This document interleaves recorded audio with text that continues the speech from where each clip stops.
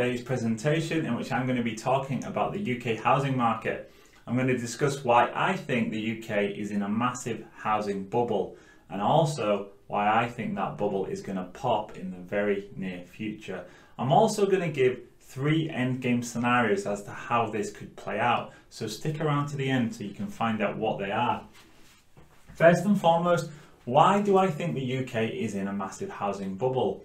Well, we know that the average UK house price in 2022 is £280,000, and that is 11.5 times the average salary. The average salary being only £24,600. So that is an astronomical figure. In fact, it is the highest it has ever been on record, and it has been for many years. Now, if we look back historically about what the average house price cost in comparison to the average salary, the average over the past 50 years was only 4.2 times the average salary. And you could see it was cyclical. We had houses undervalued when they were around 3 times the average salary. They were overvalued when they were around 5 or 6 times the average salary. And it was like a wave format. But something strange happened here. Houses had become overvalued in the mid 2000s. They were around 6 times the average salary. And they started to come down, and they were supposed to go down to here, to revert to the mean, as we say. But instead, something strange happened. They went up and up, and you can see, I put a little rocket ship there to show you just how high they went. So what happened here to stop this cycle from reverting to the mean, which is what cycles normally do? Well, there was the Great Financial Crisis. Now, in the Great Financial Crisis, the entire global financial system went into meltdown, and it was going to collapse. And what the central banks of the world did was they tried to rush to the rescue, and they did that by pumping lots of money into the system. They made it awash with money. It was sloshing around, and they also took interest rates down close to 0%. I call this the era of ZERP, which means the era of zero interest rate policy. Now, what was the effect of the central banks doing that? Well, you can see one of them here. It sent asset prices into bubbles. It created asset price bubbles, and this was in the housing market, it was in the stock market, it was in classic cars, fine wines, artworks. Because there was so much money flooding around the system, it found its way into assets. And also, people were able to get cheap credit. Interest rates were close to 0%. This meant the banks were almost giving away money for people to go and speculate. And of course, that all found its way into these asset classes. People were getting second houses, third houses to rent out, to have holiday homes, Airbnb, you name it, people were doing it. And it created massive asset price bubbles. Now, what was the effect on society? Well, it created a wealth effect for people who already owned assets. People who already owned houses or had pensions and stock portfolios, they were seeing gains of 20–30% a year. All of the central bank money printing was going straight into the assets that they owned. So you can see there's Mr. Moneybags here. He's got his money in his hands. He's very happy. He's been seeing his house go up 20–30% a year. His stock portfolio's up, his pension statement that he gets each year shows that it's doing very well, and he's very happy. Of course, on the other side of this coin is the young person. This is somebody who came of age around this time, same as me. Now, these people are not able to afford houses anymore. They do not own any assets. All the assets are owned by this generation, and the younger generation has been shafted. They cannot afford to buy a house at 11.5 times the average salary unless they take on extraordinary amounts of debt. And they cannot afford a good standard of living because real wages have stagnated, and yet the cost of living has gone up and up. So of course, they are very angry. And when they are very angry, they look for ideologies that fit that anger, that tell them why things are this way. And of course, the elites have lots and lots of ideas. They give them all of these radical ideologies, this far left ideology, saying that it's because of inequality to do with gender and race and all these other things. And they direct all the young person's anger back onto society rather than on the real culprits of societal inequality, which is the central bankers, the money printers, the governments. So this is a very bad situation because it creates a very disharmonious society. We see lots of anger, lots of rioting, people getting more and more radicalized, and that's exactly what's happening right now. It's a form of populism. It's the haves versus the have-nots. Now, let's go to this chart here. So up here we have inflation, and I want to tell you about how inflation feeds into this. So you can see that in 1970, inflation was very high. We had inflation around 20%, and over the next 5 decades, inflation lowered and lowered up until the point of 2010, where it went down to close to 0%. It was between 0 and 1%. Now, this was very good for central bankers, because when inflation was very low, it meant they could get away with pumping the system with liquidity. They could get banks to give very cheap loans. The problem became apparent in late 2019 when there was a break in the financial system. The repo market spiked. Now, you don't need to understand what that means, but essentially, all of a sudden, all of this kicking the can down the road with money printing stopped working. And unsurprisingly, the following year we had a crisis, we had the pandemic, and what did central banks do to try and solve it? They pushed lots of money into the system. So they tried to fix the broken financial system again by pumping lots of money into it. Only this time there was a difference between 2008. In 2008, most of this money was kept on balance sheets. It never entered the real economy. It pumped up assets. It was all, let's say it was digital in effect. This time the real economy was affected because the money was put into the hands of spenders like you and me. People were being paid just to stay at home, to not leave the house. Businesses were being given lots of money in the form of grants, money that had been loaned from the central bank by the government and then given to the spender to simply stay at home and be unproductive. Now, of course, when you have real money entering the economy, you have more money chasing the same amount of goods or less goods. What do you have? You get inflation. And of course, 2 years later, we are now seeing massive inflation across the entire world. This is because of the central bank's response to the COVID pandemic. Now, inflation in the UK right now is 7%, and the Bank of England projects it's going to be 10% by the end of the year. They also predict we're going to have a recession. I believe we're already in one, and actually it's going to be a depression rather than a recession.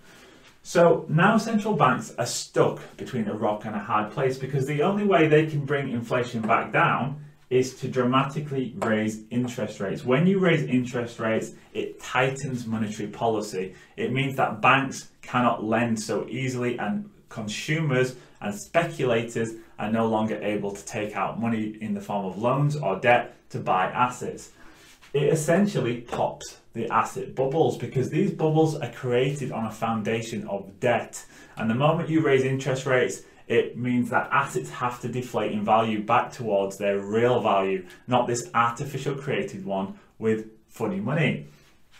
But the problem is, if you pop the asset bubbles, if you pop the housing market bubble, the stock market bubble, and all of the other ones, what will happen is the global financial system will freeze up and collapse. The reason why is everything is based on these asset bubbles. All of the pensions are invested in the stock market. Everything that the government has to pay back in the form of their debt is based on interest rates. Interest rates go up, it destroys it all. So the central banks are stuck between the rock and a hard place. If interest rates go up, it pops the bubbles. But if they don't raise interest rates, inflation will continue to go up. And worse still, if they push more money into the system to reinflate the bubbles, then inflation will become hyperinflation. So there is a quandary here. What do we do? Well, let's go back to that question. Why do housing bubbles pop? Housing bubbles pop because of a downturn in the economy. Do we have that? Of course we do. Rising interest rates, yes. The Bank of England have rose interest rates to 1%. It's the highest in 12 years, I think it is. And they're only going to continue to increase those rates. And the third reason they pop is a drop in demand. Are we going to see a drop in demand? Of course we are, because if we have a big recession and a depression and interest rates are rising, banks are not going to be lending money. They're going to be risk averse. They're going to say, we're not lending money apart from to their most highest quality of borrowers. Obviously, young people who already are feeling the pinch and can't afford a decent quality of life, they're not going to enter the housing market during a downturn in the economy. If they haven't entered it already, they're certainly not going to enter it at that point. And there is also going to be increased supply because people who had second houses for speculation or to rent out as an Airbnb, they're going to start to sell assets because the wealth effect is going to start to massively decrease. They're going to be panicked. They're going to try and sell the assets, sell their assets. So there will be a complete drop in demand. Now, that doesn't mean there'll be a drop in desire. There will be, of course, lots of young people who are desperate to get into the housing market to own a house, but they're not going to be able to afford to because the prices will be too high. Getting cheap mortgages is going to be difficult, if not impossible, and there'll be a big downturn in the economy, which will further impact their ability to have enough money to buy assets. So this altogether is going to lead to this bubble popping. No matter what, it has to pop somehow. The question is, in what way? And I'm going to discuss 3 different endgame scenarios as to how this bubble may pop itself and how it may resolve in society. So the first one is simply reversion to the mean. So the investing principle is reversion to the mean. That means that over a long enough time period, all assets will, no matter how overpriced or underpriced they become, will revert to the historical average of maybe the past 30, 40 years. Now, if that was to happen in the housing market, it would have to see house prices revert to about 4.2 times the average salary. Now, how is that possible? That would mean that the UK housing market would have to fall significantly. Well, that is possible. It's happened many times in history. In Japan in the 1990s, they had one of the biggest stock market bubbles and house price bubbles in the history of humankind. And what happened? It popped, and when it popped, house prices in Japan fell by a whopping 60%. So how might we get there in the UK? Well, the average house price today, as we know, is £280,000. If that dropped by 40%, so I'm not talking about the 60% of Japan, a much more modest 40% decline, then you would have average house prices at £168,000.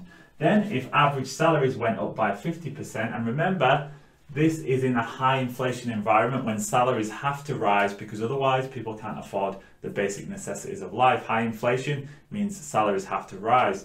So salaries could quite easily rise by 50%. That could be 5% a year over 10 years, could be 10% a year for 5 years. But if average salaries rose from 25,000 by 50%, you'd get an average salary of 37,500.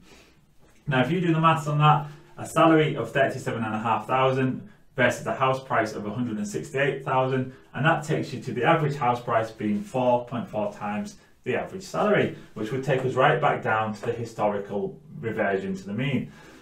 Now, there are other ways it could happen. You could have house prices remain at this level. So because of high inflation, maybe house prices don't go down at all, but maybe they just stagnate. Nobody can afford to buy them at this price, and nobody can afford to sell them at this price. So then what would happen? Well, over the next 5 to 10 years, you could have, again, wages could increase. So the average salary could go up, say, to £50,000 a year over the next decade. And then people would be able to buy houses at this price, but it would only be 5 times their average salary. So this could also happen. So the price of the houses remains nominally the same, but the value of it decreases because we are in a high inflation environment. So that is how we could revert to the mean. Scenario number 2 is a hyperinflation. So how could that work? So if these asset bubbles start to deflate as they are now because central banks are raising interest rates, and we're seeing this, remember, already in America, the central bank there, the Federal Reserve, just raised interest rates by 0.5%, and immediately the stock market has started to decline. So if this continues and these asset bubbles pop and deflate, the central banks are going to have a global catastrophe because the whole system is built on easy money, on cheap money and debt. So if they increase interest rates, tighten money, it's going to cause a massive fracture in the system, and civilization will start to shake. So at that point, the central bank may decide, actually, we've changed our minds, this is not a good idea, and they go back to that money printing. And remember, they're only a second away at all times from clicking that money printer and flooding the system with more funny money. So they could do that. They could re-inflate the bubbles, reverse course on interest rates, and flood the system with money. But what would happen? What do you think would happen? Of course, inflation would go through the roof. And if they continue to try and reignite the system this way, eventually you get to hyperinflation. And we're not far off. Remember, projected 10% interest at the end of this year. If they do another few rounds of this money printing, it could very easily turn into hyperinflation. So what would happen to house prices in the UK in a hyperinflation? Well, of course, they would go up in value nominally, because anything denominated in the hyperinflating currency would increase in value also, at least in terms of the number. Now, this doesn't mean that the value of the house is increasing, it just means that the money supply is being debased, and it is impossible to value something in a hyperinflating currency. Nobody would know what the true nominal value of the house was because the currency was so unstable. The only way you'd be able to value a house in that scenario is against something stable, like, for example, gold. You could value a house in gold, but not in a hyperinflating currency. Now, during hyperinflations, people who have lots of debt are the winners, because what they can do is pay off their static debt. They've got debts that are already fixed, and they can pay it off in a hyperinflating currency. And this happened many times throughout history. During hyperinflations, people who had mortgages were able to pay it off with just a month's salary, because their salary was hyperinflating along with the currency. But remember, debt remains static, it's fixed. So if you've got fixed debts in a hyperinflation, you come out on top. You get to pay off all your debts for pennies. And this would, of course, help Mr. Wealth Effect again, because he's got lots of assets. He may have lots of debt. He may have second houses, third houses that is mortgaged, and he would come out on top again. But this certainly wouldn't help the young person who has no assets. They would get shafted again. And can you imagine what would happen? Yes, they would be very, very angry. Remember, the last time we had this level of wealth inequality was the 1930s. That was also the last time we had populism. And where did it lead? Of course, at the end of the 1930s, we had World War II. So we're in the era of populism again, because wealth inequality is the same level and even higher than it was in the 1930s. So a hyperinflation would not help this situation. Remember, Germany suffered a hyperinflation in the build-up to World War II. That was one of the contributing factors. So it certainly wouldn't help social cohesion. The third potential end game is what I call the Great Reset Special. So what do I mean by that? Well, as we know, the fourth industrial revolution, as the elites call it, is well underway, and all of our politicians are on board. All of the global leaders, corporations, they're all in on this Great Reset. And part of the Great Reset is this dismantling of liberty, of freedom, of property rights. They don't like property rights because property rights gives you autonomy, self-sufficiency. You can grow your own food in your garden. You don't have to have the state interfere. Remember, England was built on the principle that a man's home is his castle. This was taken by the US when they created their constitution and the idea of liberty. So they're very vested interest in dismantling property rights.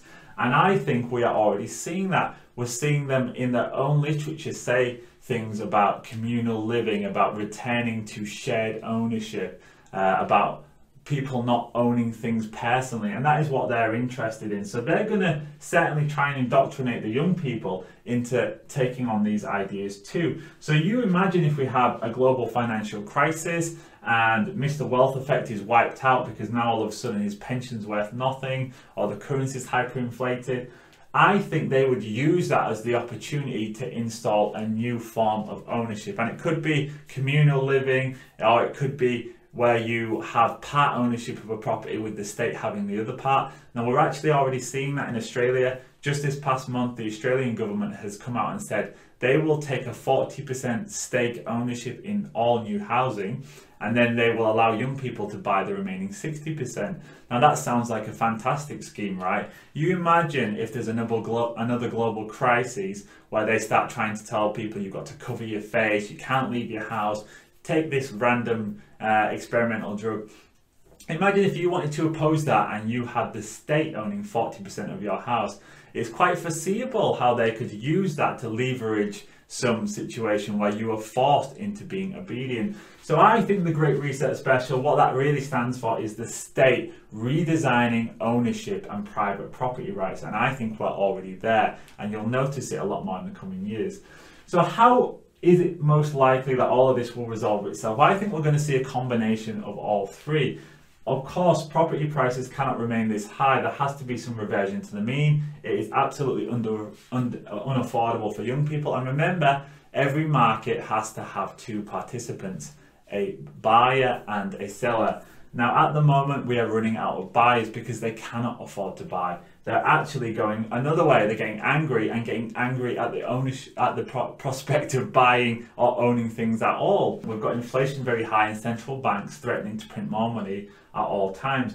And we also have this great reset agenda that's coming. So I think in the coming years, we're going to see a confluence of all three ideas. I'm not exactly sure how it's all going to work out. All I'm doing is looking at their own material and looking at the economic environment that we're in. So it's a very dangerous time to be a speculator in housing, but it's a very good time to be a home owner because you've got that security that you're not going to get wiped out in a coming crash. I'd love to hear your thoughts on this. Please tell me what you think about my ideas. If you like the video, please give it a thumbs up. Subscribe to the channel for more content like this, and I'll see you in the next video.